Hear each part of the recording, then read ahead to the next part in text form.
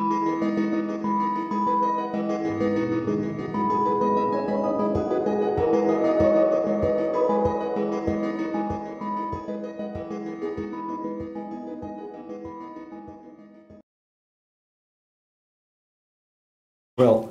good afternoon, everyone. It's really an enormous pleasure to be back in Singapore. You will be well aware of the closed border policy that my country adopted for a number of years, which raised all sorts of interesting international law issues.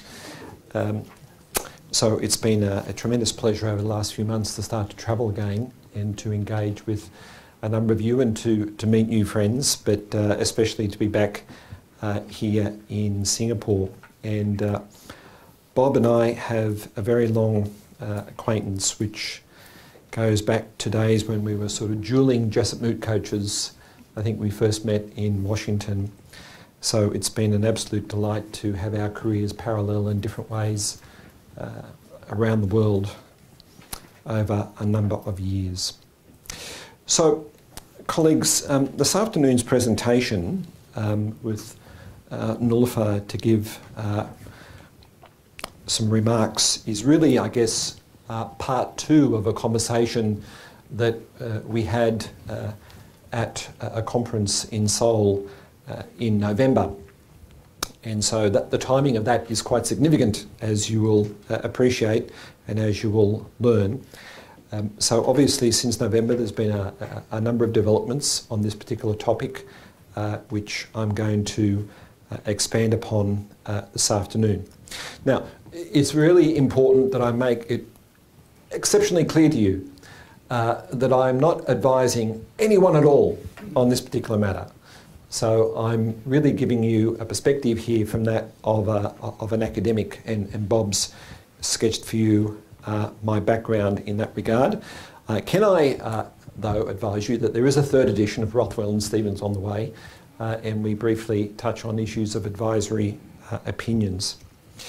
So you've got here a bit of a structure in terms of what I want to do, and I wanted to, I guess, sort of sketch out advisory opinions, particularly as they relate to law of the sea matters, and then having provided that sort of framework to then really move into look at some of the contemporary questions.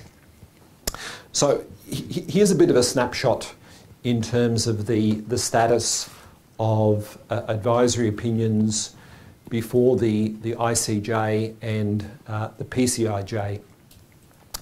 And of course there's a multitude of issues that arise there in terms of jurisdiction, admissibility. And it's interesting to observe that both the PCIJ and the International Court of Justice have to date, and to date is important, declined only to exercise their advisory jurisdiction on one occasion. And so I think we can immediately draw from that the international courts at the peak level in our system, both prior to and since World War II, have been very open to receiving and handing down advisory opinions.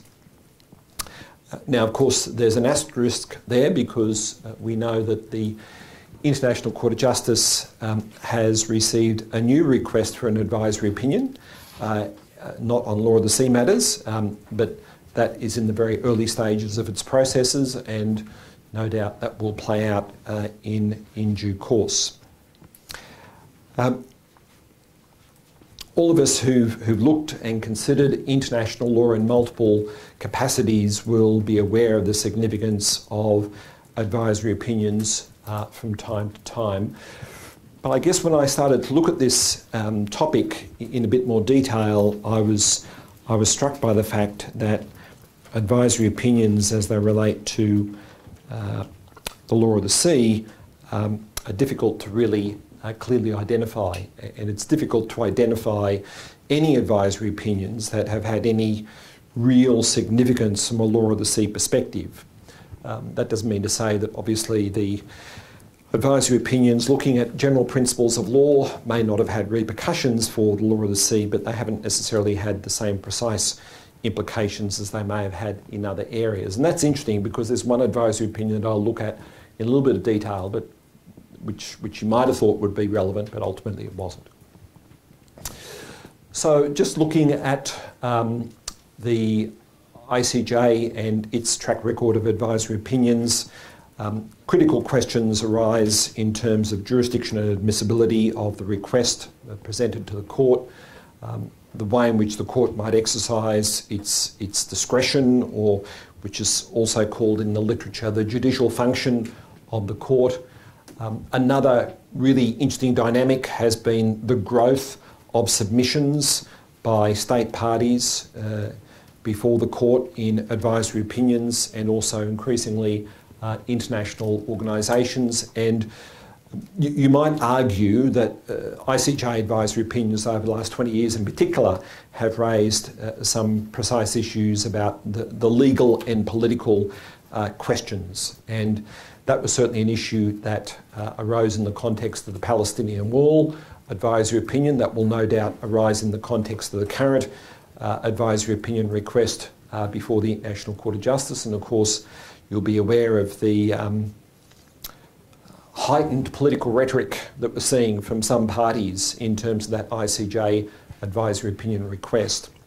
And of course, the Chagos Archipelago case also raises an interesting issue as to whether or not an advisory opinion has been, the advisory opinion mechanism has been utilised as a way of actually resolving a legal dispute between states, as opposed to seeking an advisory opinion by the court on legal issues that might be relevant. And I'll come back to that in a moment.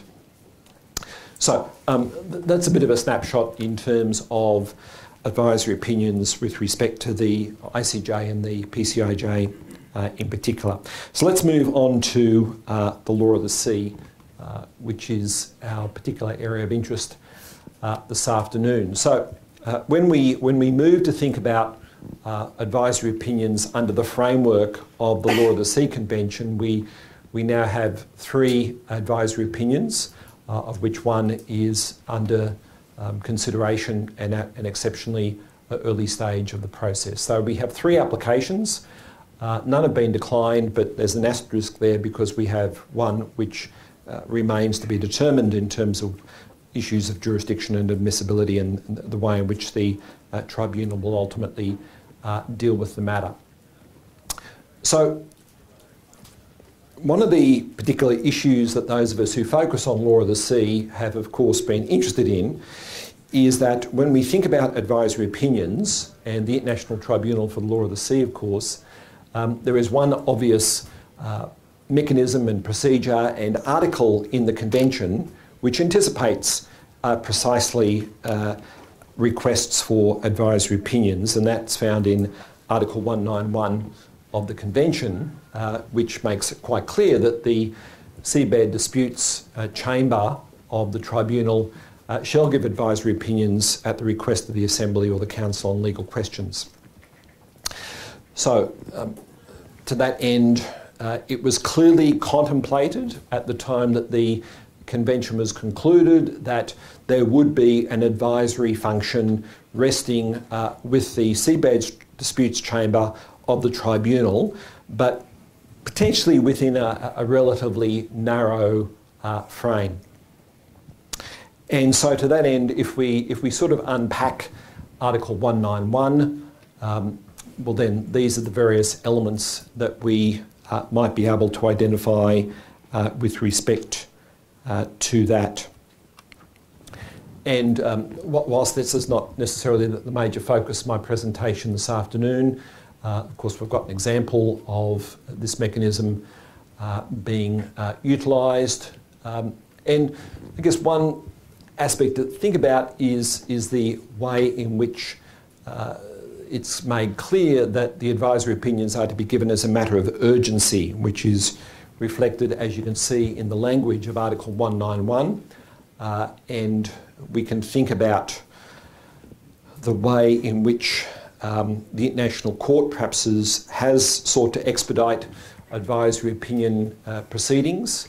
We certainly know that the International Tribunal for the Law of the Sea has quite properly expedited proceedings with respect to provisional measures and prompt release type matters, but we have to date not necessarily a great deal of practice with respect to the issues of matters of urgency.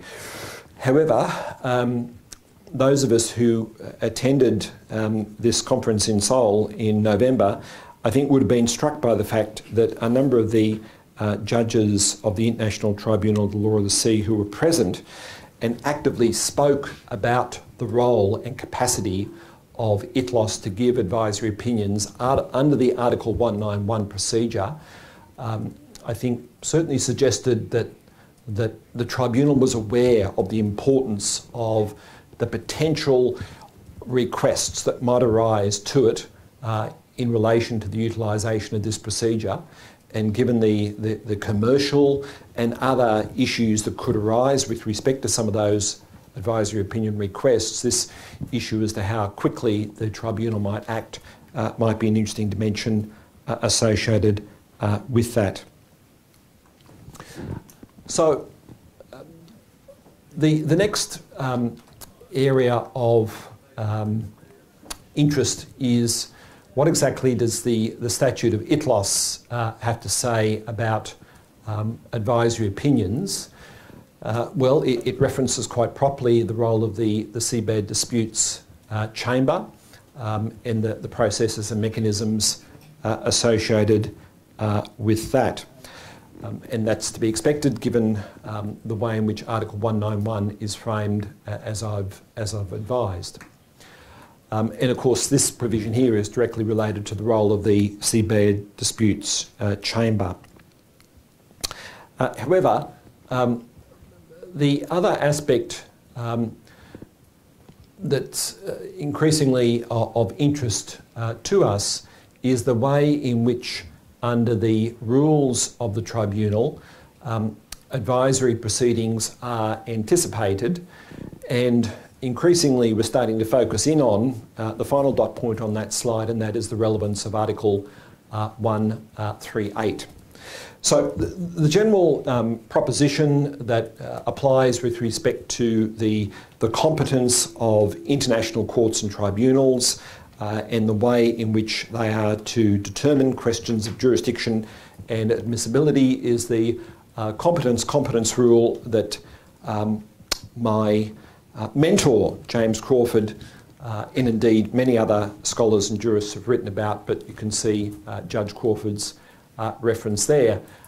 So there's nothing exceptional about the fact that international courts and tribunals determine their own competence, but of course they will often do so on the basis of the submissions that have been received before them.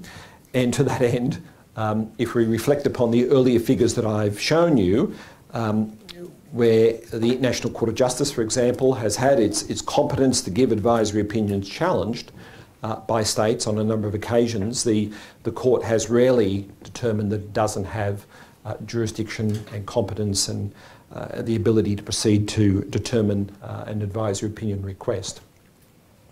So the rules of the tribunal then become relevant. Article 16, the tribunal has the ability, quite properly, to frame its rules for carrying out its functions. And the way that it's done that is reflected in Articles 130 to 138. And it's interesting to observe that predominantly those relevant rules are ones that relate to the Seabed Disputes Chamber's advisory function. So we have this one single article, Article 138, which envisages potentially a much broader ITLOS advisory function. And so we therefore need to turn to what Article 138 says.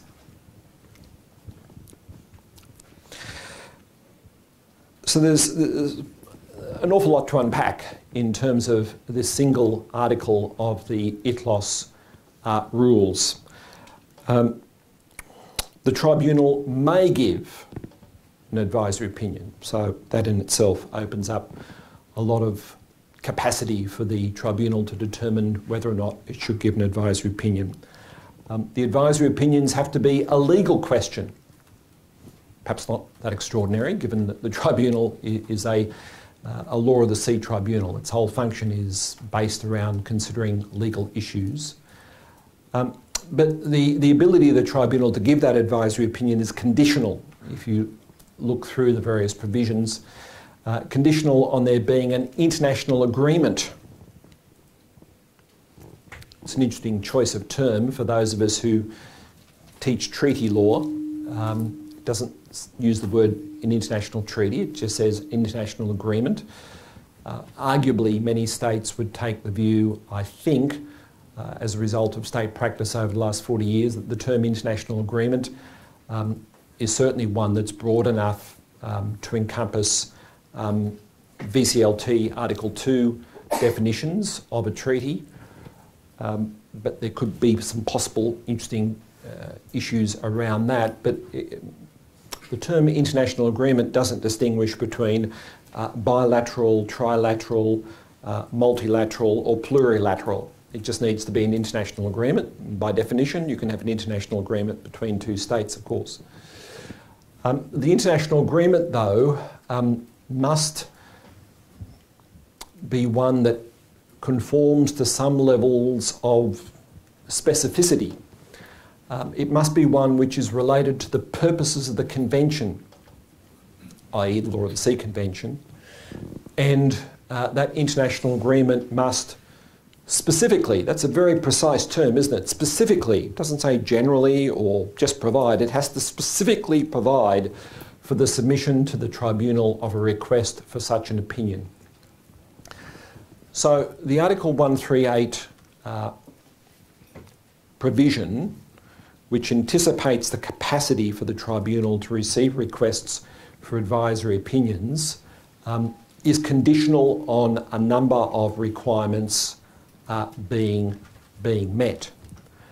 And that raises some interesting issues about agreements which predate 1982, it would seem to me. So that agreements post-1982, which contemplated the existence of the Law of the Sea Convention, would be ones that could fall within this particular remit. But as we'll see, in terms of what we're coming to, that certainly opens the door for a very precise and very particular type of instrument, which is specifically framed around those elements in Article 138 to meet the many requirements that exist there. So I'll come back to some aspects of this, but clearly Article 138 raises a number of issues, has a number of implications, and they will be ones that are actively under consideration by both scholars and states in coming months. So what is the track record in terms of advisory opinions before the tribunal generally? Well, so we've had two advisory opinions, and the first is the 2011 Seabed Disputes Chamber Advisory Opinion requested by the International Seabed Authority. Now, at one level, in terms of the general issues that I've been discussing, it could be said that this advisory opinion was relatively straightforward. It was clearly made in contemplation of the unambiguous Article 191 capacity of the Seabeds Disputes Tribunal. Notice that the request particularly references Article 131 of the rules. So to that end, this advisory opinion, whilst it was novel, it was groundbreaking, because this was the first occasion in which this advisory mechanism had been utilised. Because of all of those reasons, it was of course an important one. It was not necessarily exceptional, and clearly it was one that could have been within the contemplation of the tribunal and the Seabed Disputes Chamber. I'm not going to spend much more time on this, but It's interesting that when the chamber of the tribunal came to look at this issue, it unanimously decided that it had jurisdiction and it would unanimously respond to the request for the advisory opinion. And the critical issues that were looked at in terms of all of those threshold issues that I've tried to highlight in terms of the ability of the Seabed Disputes Chamber to give the advisory opinion that were requested. They were, of course, looked at in some considerable detail by the Seabed Disputes Chamber, but ultimately all of the boxes were ticked and the tribunal, the chamber went about its business of delivering its advisory opinion. Now, the only thing that I'll say in addition about this advisory opinion is that it immediately identified the interests of parties and others in the international community other than states. And so states were able to participate in the advisory opinion, but here we have a number of colleagues from the IUCN who were able to make submissions and actually appear before the tribunal. So certain international organisations and non-governmental organisations with certain standing were granted the capacity to appear before the Seabed Disputes Chamber. So that immediately identifies that even back in 2011, there was a particular dynamic emerging in terms of the interests of entities other than states to appear before the tribunal. Okay, so the next advisory opinion request is one that's much more relevant to current events. And so this is the commonly referred to as the SRFC advisory opinion by the Sub-Regional Fisheries Commission. So those of us who don't follow with great attention all of the multitude of fisheries instruments may have been surprised to know that this body even existed. But it did, and it was a legitimate body for the purposes of making a request for an advisory opinion consistent with all of the processes that we've spoken about earlier. And the Convention on the Determination of the Minimal Conditions for Access and Exploitation of Marine Resources within the marine areas under the jurisdiction of the member states of the SRFC, comprising seven states that you can see there, and they sent a request for an advisory opinion arising from a decision made at the 14th session of the Commission in 2013, and they sought to frame their request on issues of jurisdiction and admissibility around Article 1381 of the Convention. So this was the first occasion where Article 1381 becomes relevant. So these are the questions that were posed in that advisory opinion request. So 4 questions, and they are clearly questions that were considered to be particularly relevant to the SRFC, but we know, of course, that some of the issues that were raised in that advisory opinion request are ones that had more general interest to the international community and to obviously member states of the Law of the Sea Convention because of the way in which it raised a number of issues with respect to IUU fishing within the EEZ, the role of flag states and associated issues. This immediately triggered a response from state parties to the Convention who seriously questioned whether or not this was a legitimate use of the Article 138 mechanisms that I'm talking about. And I know Australia's position was very firmly was that this was not a matter which the tribunal should seek to determine. So in terms of the outcome of this particular matter, The tribunal listened to all of the submissions made before it by states who favoured the exercise of jurisdiction and others who contested jurisdiction, but it did find that it had jurisdiction, but it interestingly narrowed and framed its jurisdiction with respect to issues brought before it by the SRFC, principally with respect to the EEZ. And it responded to the various questions that have been posed, and immediately, without going into any of the detail, because that's not the purpose of this afternoon's presentation, all of those are matters that have significance, relevance, and are of interest not only to the states that are parties to the SRFC, but obviously to state parties generally with respect to the convention. I'm just going to divert a little bit because I think that it is, for completeness, important to just touch upon Chagos. And the reason why I say that is, as Bob very kindly referenced, I've just completed a work on islands. In fact, Bob, the last time I was in this room, I was talking about preliminary points about that particular book. Now, Chagos is, of course, an ICJ advisory opinion. It raises issues that are actually well beyond the scope of the Law of the Sea Convention. And if you do something very simple, like a word search for Law of the Sea of the advisory opinion, you come up with very few hits. So the International Court of Justice was not asked to address Law of the Sea issues in the Chagos advisory opinion, notwithstanding the fact that the potential significance of the advisory opinion in terms of all of the maritime issues arising in terms of the status of the Chagos archipelago are, of course, very, very important. The critical issues, of course, go to issues about decolonisation of the Chagos, issues of self-determination, and UK state responsibility.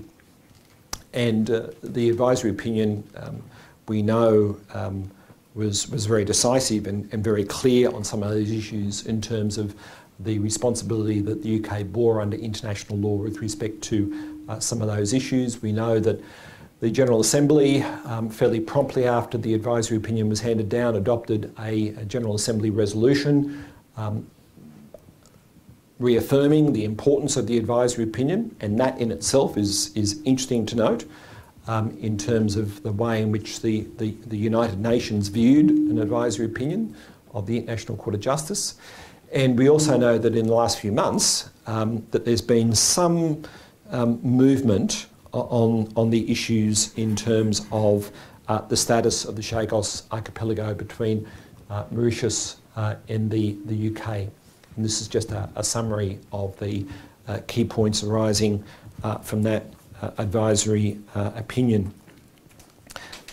So, as someone who's particularly interested in archipelagos, this was potentially an advisory opinion that could have got me very excited, but it didn't address issues associated with archipelagos in a Law of the Sea Convention sense. But that's not in any way to diminish the significance of this advisory opinion.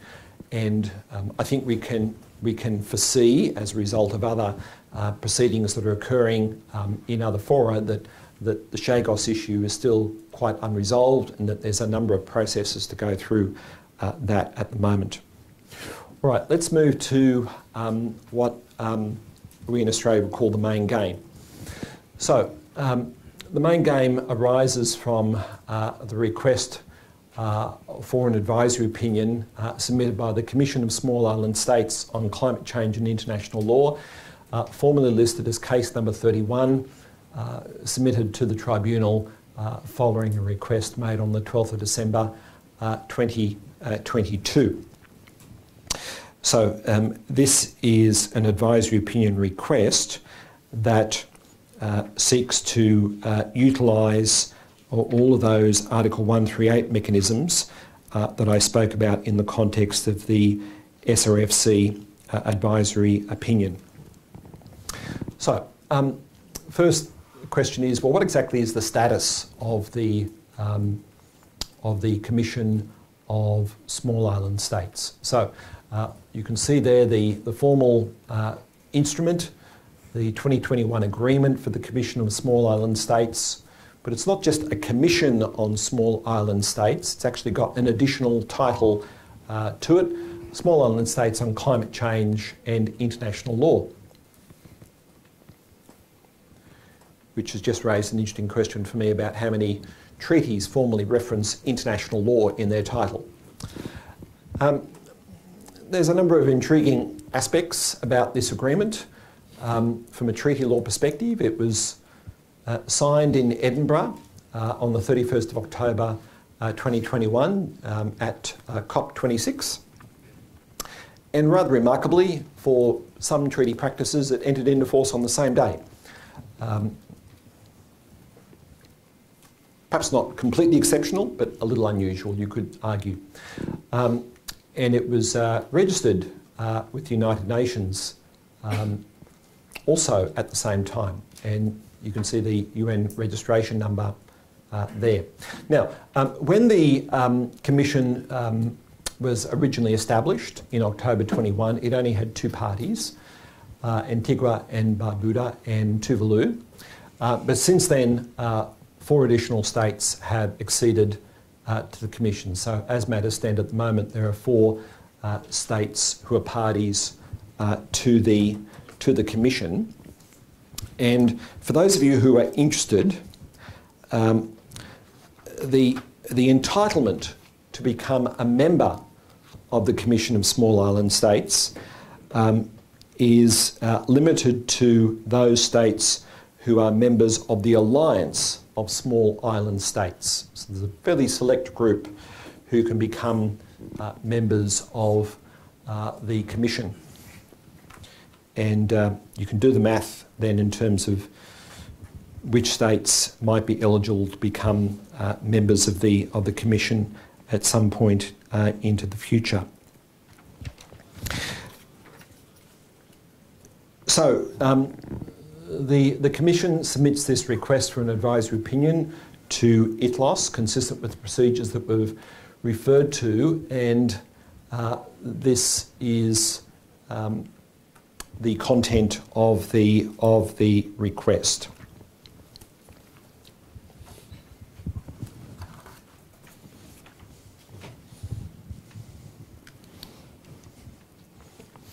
So let's just spend, if I may, a few minutes just trying to unpack some of the aspects of this request, because clearly we can immediately imagine multiple issues arising from that.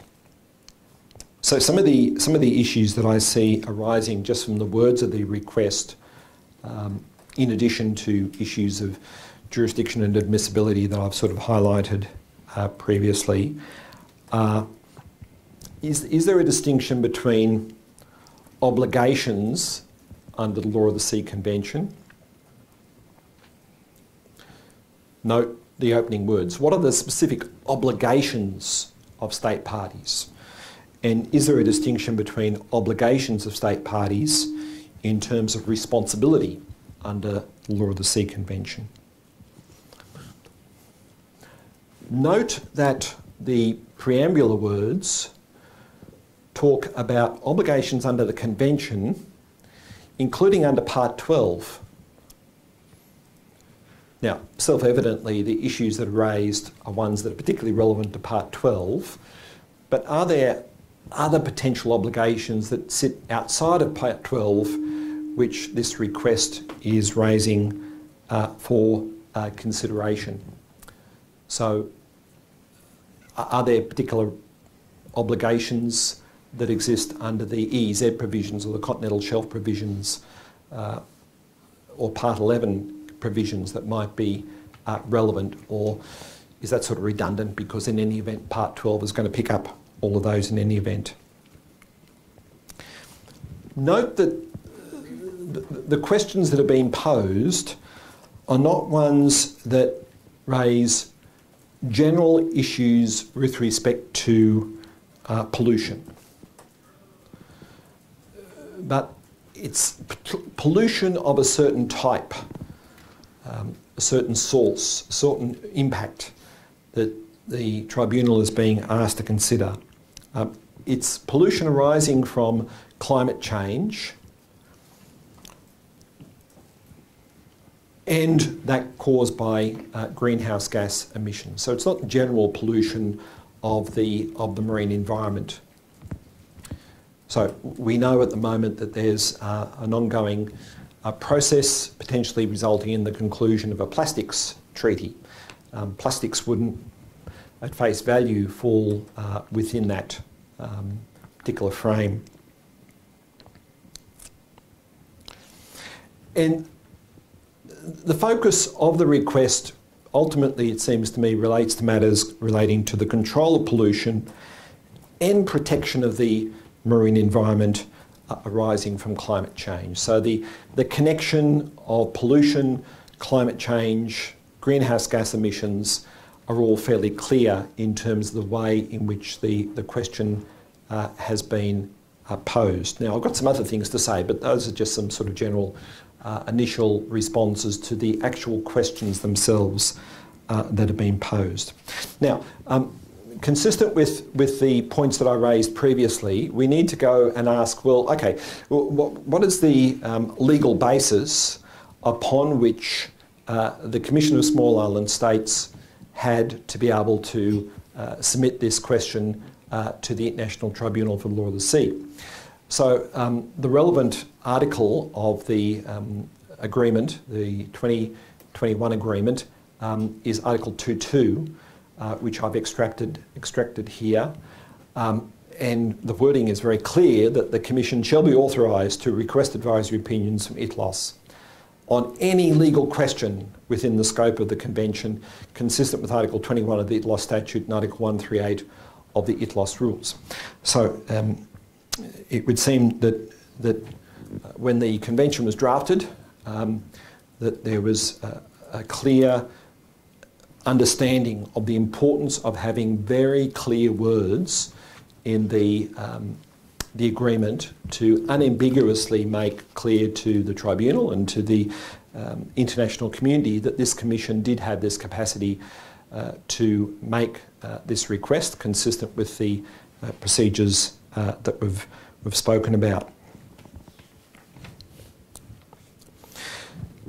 So what I've tried to do is sketch for you a general picture in terms of advisory opinions, and then secondly, advisory opinions as they relate to maritime matters and the law of the sea. And now I just want to begin to focus really in on island questions. So Chagos is a really significant advisory opinion by the International Court of Justice. It has significant dimensions with respect to issues about decolonisation, self-determination, and it has ramifications for a number of other non-self-governing territories which have yet to attain independent status. And much of that context, of course, sits within the general framework of human rights, but much of it is, in my view, very particular to the ongoing status of a number of island states and territories, and I've given you some examples up there at the moment. And a number of those states and territories arguably are certainly in the midst of processes of self-determination, and I suspect that one of those will become a very large independent island in the not too distant future.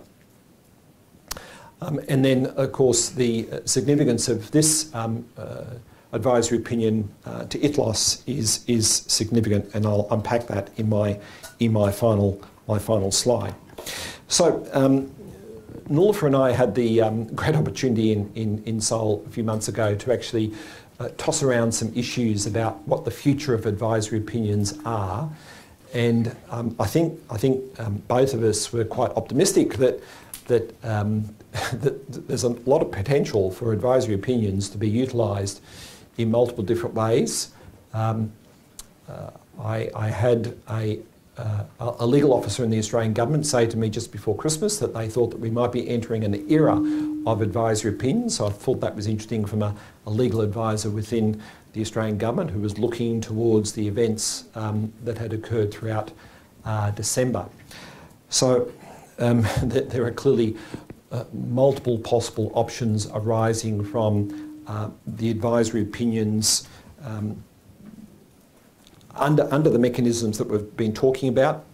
We know, of course, that to get an ICJ advisory opinion up involves a lot of internal UN processes, diplomacy, and can be often a long and challenging road. But nevertheless, we've seen some interesting ones go forward. But what is particularly interesting, of course, in terms of our area of interest in terms of the law of the sea is the apparent simplicity, not wanting to in any way dismiss the diplomatic energy and effort and weight that needs to be given to the negotiation of any treaty, but the relative simplicity of the way in which an advisory opinion request can be made to ITLOS via the Article 138 mechanisms that we're talking about.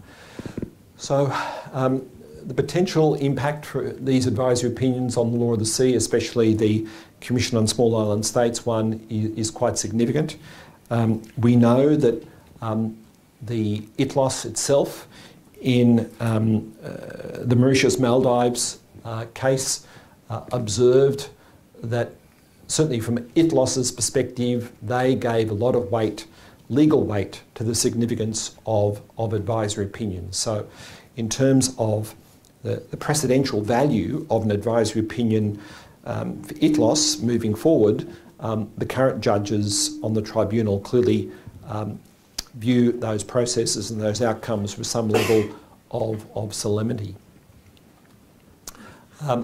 And once again, if some of the things that I've been heard said in public fora by judges of ITLOS are accurate, well then Seabed Disputes Chamber advisory opinions may well be quite common aspects of how the tribunal certainly views its working mechanisms and protocols and its workload moving forward once deep seabed mining commences, given the multiple issues that could possibly arise in terms of the actions of the International Seabed Authority and the Assembly and the like.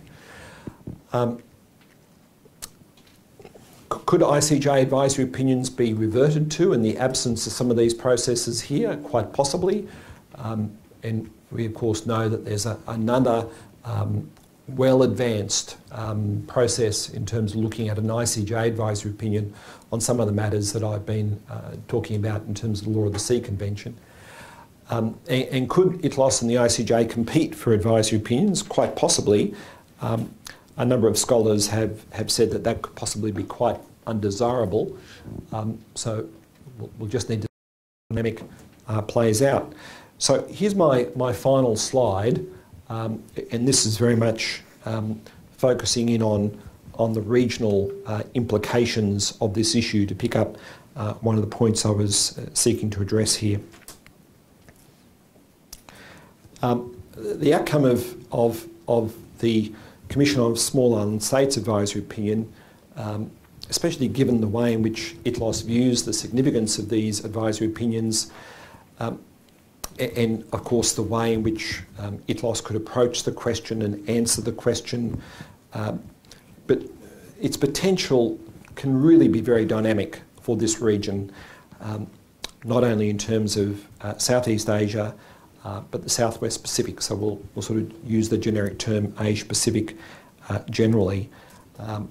So a whole range of issues that could be unpacked in terms of sea level rise, the status of baselines, stability of maritime zones.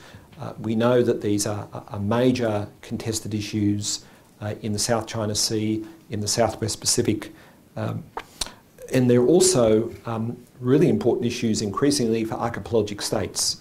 And some of you are aware of some interesting research that's being done on that in terms of the possible implications of sea level rise and the loss of archipelagic states of certain features that they rely upon for their archipelagic baselines. There's also the potential, it's perhaps just potential at the moment, that we might see some unpacking or some discussion on issues of land reclamation and artificial islands and the interaction between Article 60 and Article 121. You might argue that those are perhaps a bit marginal to the Commission on Small Island States Advisory Opinion request, but we know that those issues of land reclamation and artificial islands were ones that were sort of left hanging by the South China Sea Award, so there could possibly be more to come on that. We know that as a result of some of these issues, there's concerns being raised by many states within our region about the loss of territoriality and issues arising from that. Once again, that goes beyond the scope of the Commission on Small Island States Advisory Opinion request, but it's one that could possibly trigger other questions being put, certainly to the ICJ. I think I've touched on the significance, my view, about the Chagos Advisory Opinion, and then the way in which we're starting to see a coalition of these issues in terms of climate change, state responsibility, and lost environmental obligations, especially given that the Small Island States Advisory Opinion request focuses on Part 12 of the Convention, is really an interesting emerging dynamic. So, colleagues, I'll leave that there with those preliminary remarks. Pass over to Niloufar and look forward to the opportunity to discuss some of these questions in due course.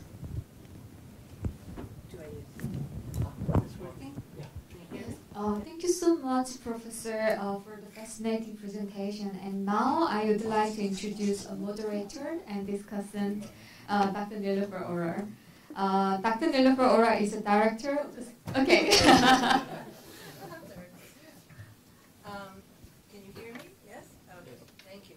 First of all, thank you, Professor Rothwell. I call you John. For accepting our invitation to speak today. And many thanks to all of you, actually, for joining us. We're really delighted to have you. And it is wonderful not to be looking at a video screen. And not to put you on the spot, but we're especially delighted to have Tommy Koh, third president, or president of the third Conference for the Law of the Sea. So I'd like to get your insights on this as well.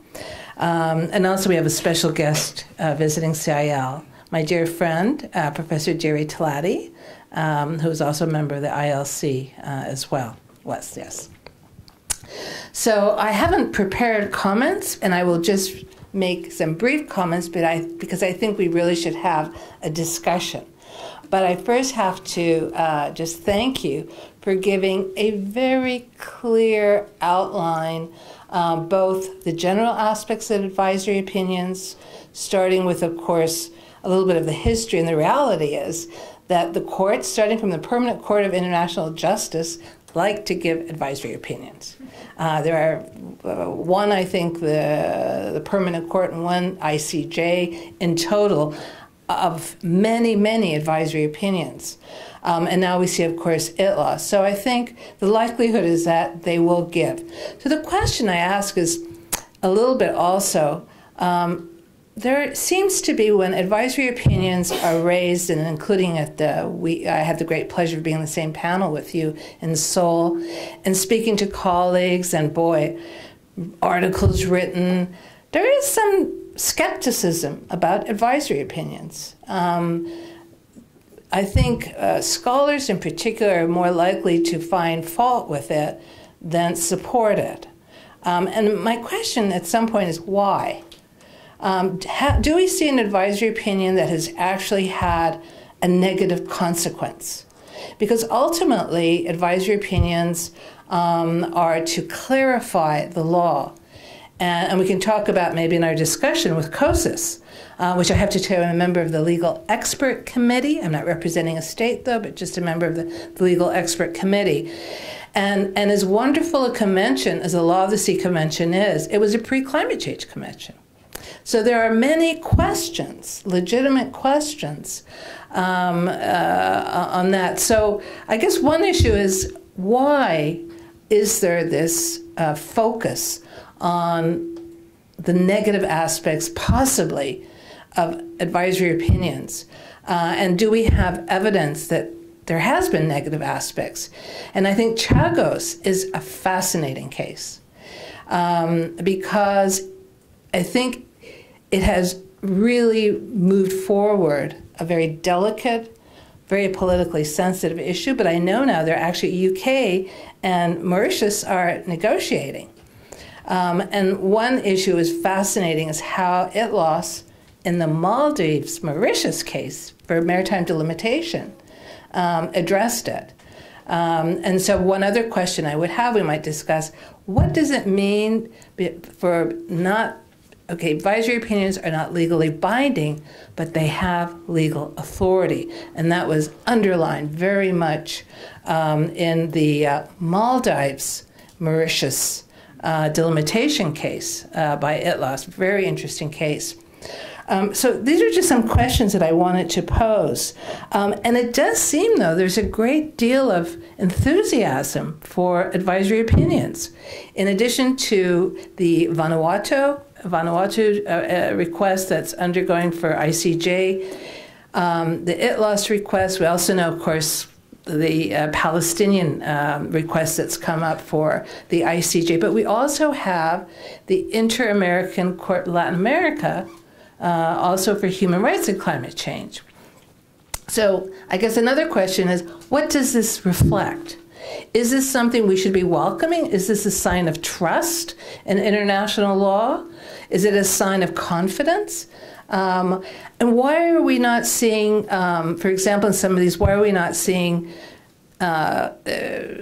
cases more on, what do you call it, conflict-based cases? Now, suddenly I can't think of the right word. Contentious, yes. So these are just some questions I have, genuinely, because I tend to be on the side, and you said as well, we more positive about advisory opinions. So, and I think, and I will stop here, the one and only experience I had in international case was representing IUCN at the IUU fisheries case. And IUCN actually is an intergovernmental organization. And once again, IUCN has been invited to participate in the recent advisory opinion, ITLOS. And there, as you mentioned, the case was about IUU fishing. And we know IUU fishing, illegal, unreported, unregulated fishing, is a concept that emerged after the 1982 Law of the Sea Convention was adopted and ratified. So to me, it's an example of a case where it actually did bring clarification to flag state responsibilities. It was extended, the tribunal extended it beyond what seemed just very administrative responsibilities under Article 92 to include fisheries. So again, should we be looking more at the glass being half full or half empty? And I'll just stop there because I think we have lots of discussion, but these are just some of the comments and questions I have. And I thank you again for an excellent presentation.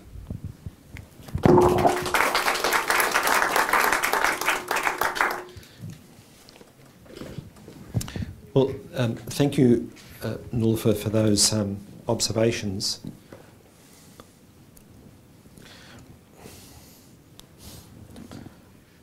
Are we concerned about advisory opinions? And I use that term in the context of the international legal community, which includes obviously practitioners, diplomats, government officials, scholars. Are we concerned because it opens the door for judicial activism in ways that we are not necessarily familiar with in contentious cases before international courts and tribunals? And is there some nervousness about it because, in addition to opening that door, are we in an era where lawfare is being utilised in many different settings. And there are multiple interests out there who are now actively looking at utilising international law in ways that the principal players in the international legal system, states, never really anticipated. So certainly from the perspective of state legal advisors in foreign ministries, I can well understand why there would be a high level of nervousness about whether or not we are entering an era of advisory opinions.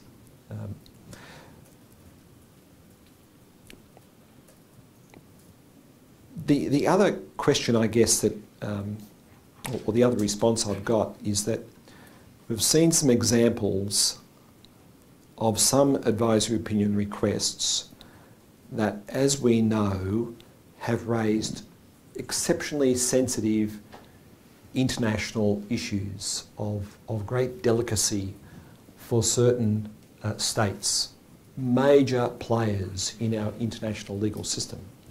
And Chagos is clearly an example of that. The Palestinian war case is clearly an example of that, in which if you read the submissions made before the ICJ, one of the principal challenges to the court in suggesting that the court should not exercise its jurisdiction, should decline to exercise jurisdiction, and that it's not consistent with the judicial function, is that the questions that were being posed were political questions as opposed to legal questions. Or that in the case of Chagos, a question that was being posed to try to resolve a dispute between states rather than to actually elevate the legal questions. Now, I should make it very clear that I don't believe that that is the dynamic that exists in the current advisory opinion request before ITLOS, but I think it does give some indicator as to why states in particular, I think, may be nervous about whether or not we are entering this era of advisory opinions.